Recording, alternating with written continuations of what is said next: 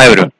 In this video, we'll see how to create the system.img, vendor.img using the OTA tools.zip, and also we will also see how to create the OTA zip incremental or the full update using the OTA tools.zip. Now we have already built the OSP project, and in the out dist directory we have all the distributions available, and within that we are just going to use the target files.zip and the OTA tools.zip, which are the essential for creating the necessary images and the OTA zip. Let's create a folder named temp, and within that folder copy the target files and the OTA tools.zip within that. Once done, extract the contents of them.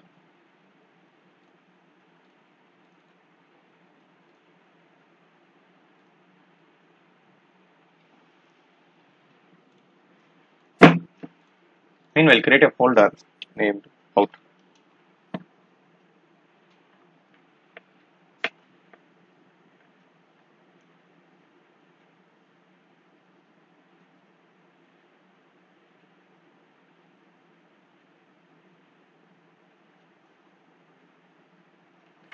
Things got extracted now, so we don't need the already available zips. We will just delete that and rename the target files.zip as target for convenience. Now we will also need a property files.text,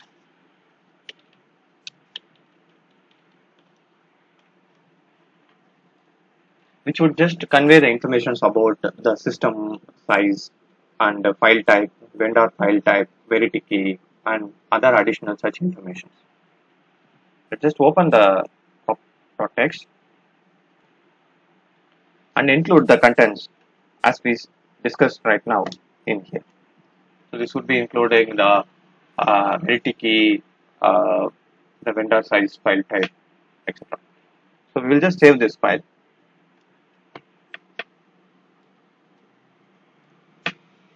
Next thing is we will just navigate to the target directory. Within the images, we'll just delete the system.img because that is what we are just going to recreate. We don't have the Vendor.img, so we don't have to bother about that. And we also need to create a folder for vendor.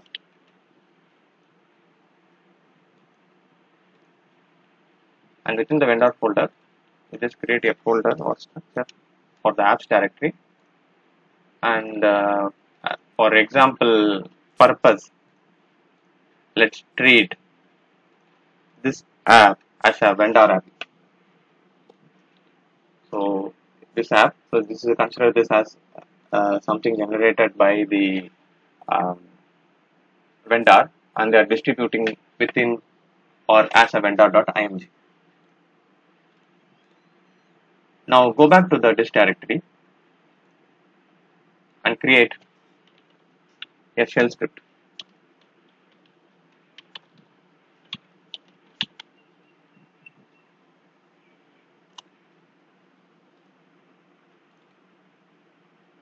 Check for properties whether it has the permissions to be executed. Open the shell script file and include the needed script. So this is nothing but we are just providing the dist contents of the location of the dist as the local path, and within the dist we have the OTA tools that is available within the temp directory, and the target directory being created within the temp directory that we created right now. We just pointing to that, and we would be just exporting the OTA directory bin to the environment variable. And next thing is we would be just creating or executing the build underscore image.py, the Python script available within the OTA tools, the directory. And for this Python script, the first input will be the location of the vendor, which is nothing but this directory, and the next would be the property dot the text file that we have created earlier,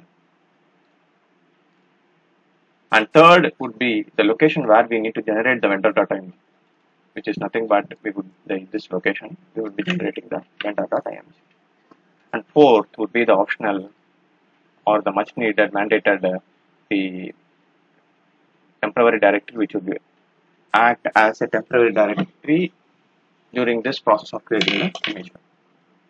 Similarly, we will be creating the system image as well, but the location of for system.img, the location of the system and the system.img the file name would be some different. Apart from that, the additional arguments are the same. Once everything is been done and we have created the system.img and vendor.img in this images folder, the next thing what we will be doing is we will be just zipping this target folder and creating a target.zip. So that is what we will be doing in the next step. And finally, we will be just navigating to the OTA tools, and we would be just release tools, OTA from target first. We will be just executing this Python script, and we will be just passing the necessary arguments. So one would be the location of the OTA tools directory, and next second thing is the location of the key and the target zip. That would be the input location, and finally the output would be the zip that we have. Let's save the shell script. Now go to the dist directory, open in the terminal,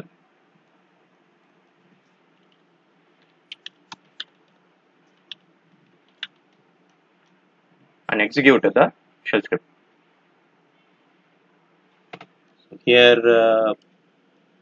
the exception, we have got some exceptions, which is nothing but in the properties file. Here as a typo in the property.txt.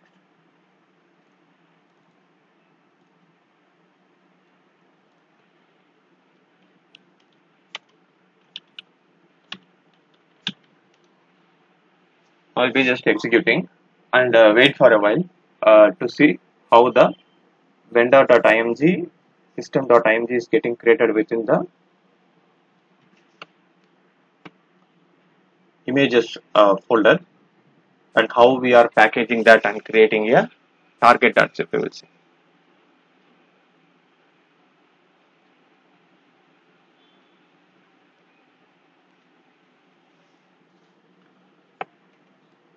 Now it is creating the system.img.